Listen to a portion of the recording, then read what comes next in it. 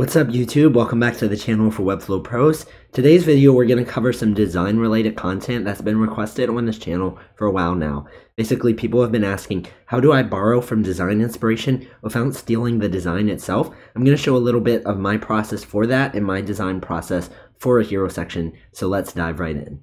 Alright, so for this project, I'm going to pretend like my client's MailChimp. I pulled together a lot of similar dribble shots. This first collection is like a retro style. This next one is sort of a brutalistic style. And this last one is like a web app.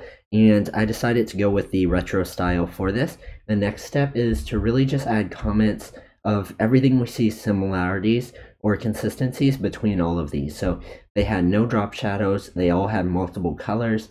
They had outlines around the columns. So when we have chunky outlines like this, it's more playful, and then thinner ones like this are more mature, so I'll probably go with thinner ones. Then they use like a grid, 4 to 5 columns. With this 4-column grid, we're getting 50-50 splits, perfectly symmetrical. When we do a 5-column, we're getting these asymmetrical layouts that are really interesting. Some sections are wider than others, so I'll probably do that here. They also had no rounded corners on the buttons.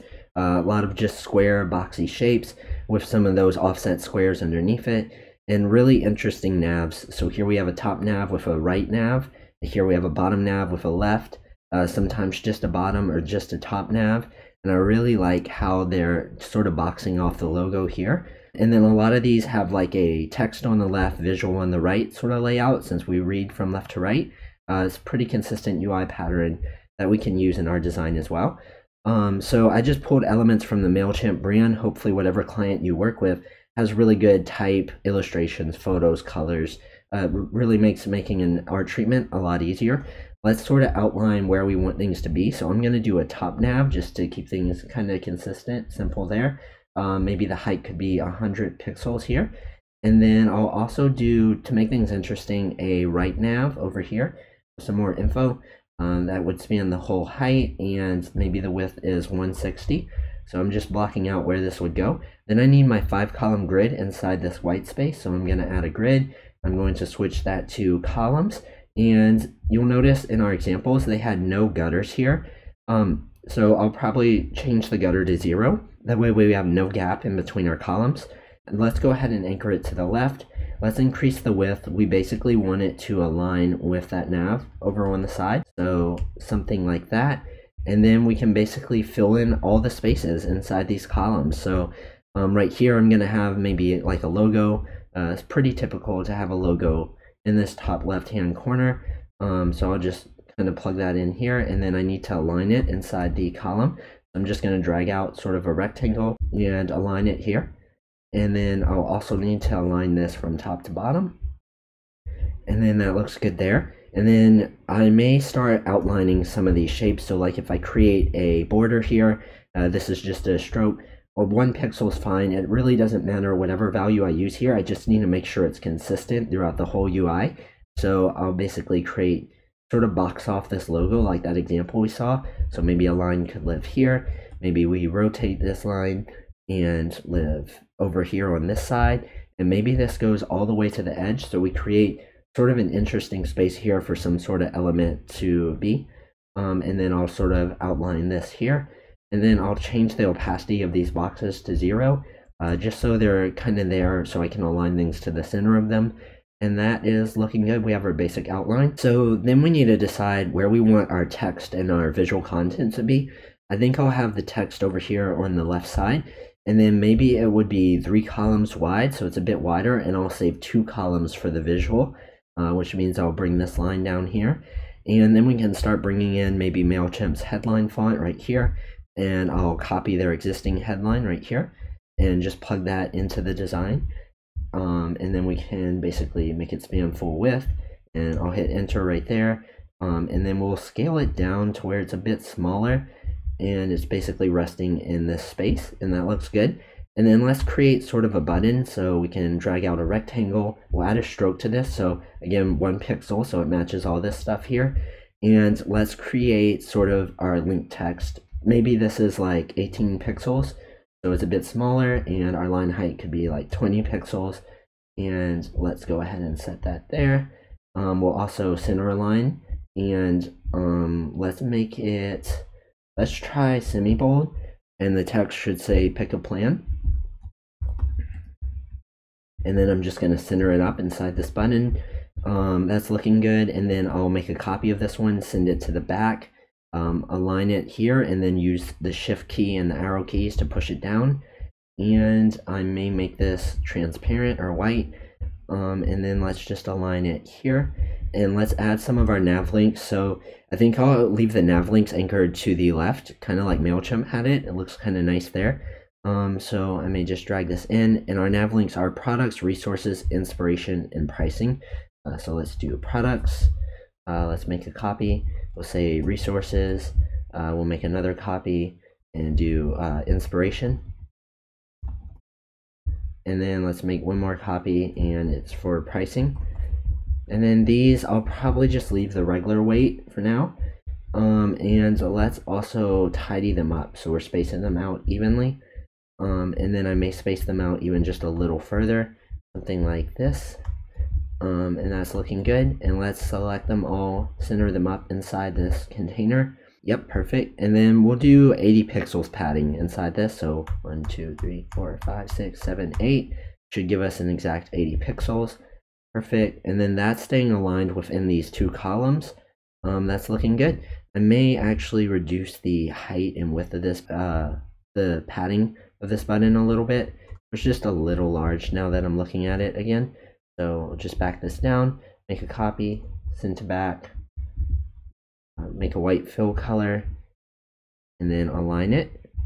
And let's also align it here. And okay, we have a basic structure there. So one thing we could do is just center up all this content inside this section here. Or I may actually add some more content down here to fill up some of this space. So I may leave this up top, and then we can create sort of a line here. Let me drag out some sort of boxes here to fill up this space. And then we'll just create 3 of them. And then that's aligning there. Let's send them to the back. And let's go ahead and add some lines here, right on these spaces.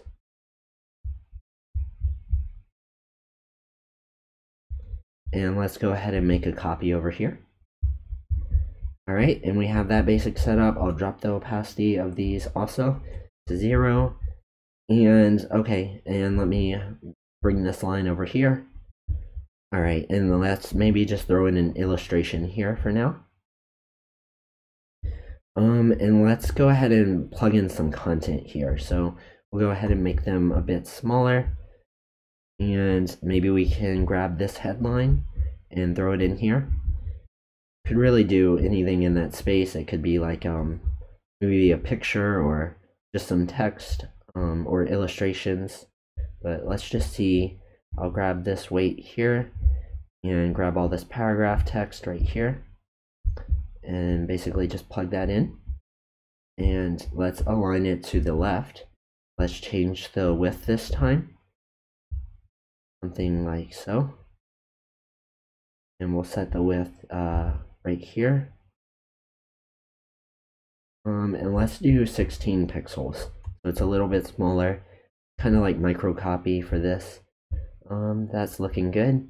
And I may back down the opacity a little. 80% is fine.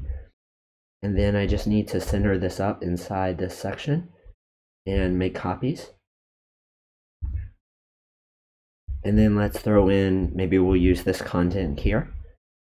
So it really helps when doing this, when all the paragraph text is about the same character count. It really makes the design look a lot better. And I can tell they thought about that here as well. So let's plug all this in.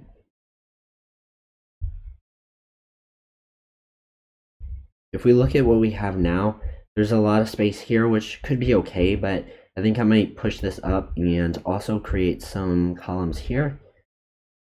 Something like that, maybe a little bit taller. Maybe these could be links. So we have 2 of them. We copy our font size for our link, bring it to the front, align with these to the center. Oops, like so.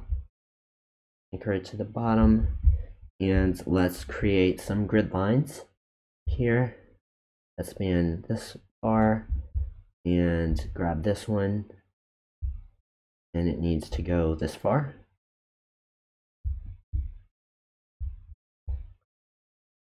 Alright, and then these could be, we have login and sign up free. So let's try that.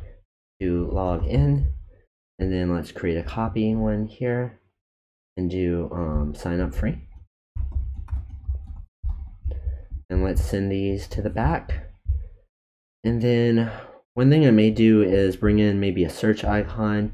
They kind of had that anchored here on the right, and I think I'll do the same thing here. Our icons need to be a little bit thicker than our outlines, so that way they stand out. So maybe I'll do 3 pixels, and then again same padding, so that way we have 80 pixels space right there. And then I guess I'll put like a hamburger icon in here, so we can do sort of this outline and maybe increase the stroke size to be the same as this icon. Create a little bit of space there, group them together and align them to the center. And yeah, it may be a little wide, so maybe back down the width and may push them just slightly closer together. Something like that is kind of cool. And we could even make this more interesting by grabbing one of these lines and reducing the width a little bit. So then we could have kind of an interesting icon there. And that's looking pretty cool. I mean, we have our basic setup. I think we can also add maybe like a scroll indicator here, or maybe it's a progress bar that tracks how far you scrolled down the page. So maybe we do like a stroke here, and then we make a copy there. And this would be like the fill of it, so it wouldn't be that wide at first. And then the fill color of the background piece could match our background. And then we'll thin it up a bit, something like that. And maybe align it here, somewhere to the center of this shape here. Perfect. And maybe we also do social icons down here. So our fill could be white. We can add a stroke, something like that.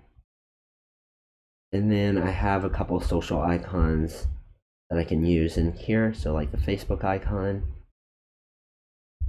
Maybe I'll put it up top. And let's see, let's grab Twitter.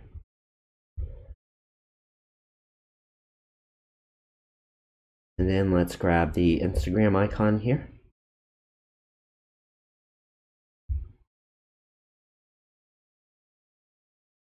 Okay, and that looks pretty good. This kind of looks weird how it's not aligning with those buttons. I think I'll just center this up. So I'll group all these together, bring them up top, put them a little further away from this piece and group all that together. And then we'll just center like that. And that looks pretty good, I think, for our initial like wireframe. So what I'll do is just push all these up right here. And I'll just make a copy right here. And let's go ahead and start art treating it a little bit. So this is looking a little funny, the space there. And one thing I do like about these cards is how there's a different color in each one. So I might be able to do something similar while also indicating that these are clickable links. So maybe I can push down the titles like this and anchor them towards the bottom. And maybe we do somewhat of a circle here. And we do something like that. And maybe make it a little bit smaller, add the stroke to it. And then I'll create like an arrow icon, just anchored to the grid line like that. And we'll basically push it apart like this and round it off. And that kind of gives us an interesting shape. We can reverse it and anchor it up. And then maybe flip it like a 45 degrees. Make it 3 stroke and then group it. And then I'll put it basically inside here. That way we have this basic interesting arrow shape. And I may increase the size a little bit, center it up. And that's looking pretty nice there. So then I can just copy these. And we want to give each of these a different color. So if I look at MailChimp's main color, It's pretty bright, and I'm kind of leaning towards these desaturated versions here. So I may take a liberty with the color actually and just pull out a little bit of saturation from this. And that just feels a little more mature. And then I can basically set these colors. They have these really nice secondary colors. So like they have this blue I can use, and they have a light green. And while we're at it, maybe we use that light green over here. Something like this. And then here, I may actually remove the fill color there. Either make this like a blue or a green would draw a little more attention. And then I need to fill in some of this space here. So let's go ahead and create like a rectangle. Something like that. And then it's just like a lot of color right now. And also it feels very technical, kind of dry a little bit. So I may actually remove the illustration because there's a lot of just black and white going on here. Maybe I bring in like one of these photos that have a bit more life to it, and then that could go in the container, or we could even let it break out past the container to add more interest there. That could look kind of nice. And then I'm just going to leave about equal space on top, bottom, sides. Something like that could be cool. And maybe we try this tan color, and we could just darken it a bit. It's kind of looking muddied, a little gross. Let's select the background color and just pull that down a little bit. Very subtle. And that's just going to add more emphasis to this photo section. Just highlight it a bit more. And then, I mean, that's pretty like close to what we need. One other thing I may do is add a bit of texture. So like here I noticed a lot of like patterns, and then here it has like a paper texture. Something to give this a little bit more life. And then everything in this direction was flat. And most of my UI is pretty flat as well. So I think it would be okay to break the rule once and just introduce something that's a little contrast. This is kind of old style, retro, but maybe I add a little modern touch to this with like a gradient or something. So I could drag out an ellipse, maybe make that my green, and add an effect, and I can just blur it out and make it fade into the background a good bit. Something like that, and maybe scale it up and anchor it to the corner, bring it to the back. That could even be cool. May blur it a little bit more. And then I may add somewhat of a gradient to this instead of a solid fill. And maybe that fades from the green to the yellow. That could be cool.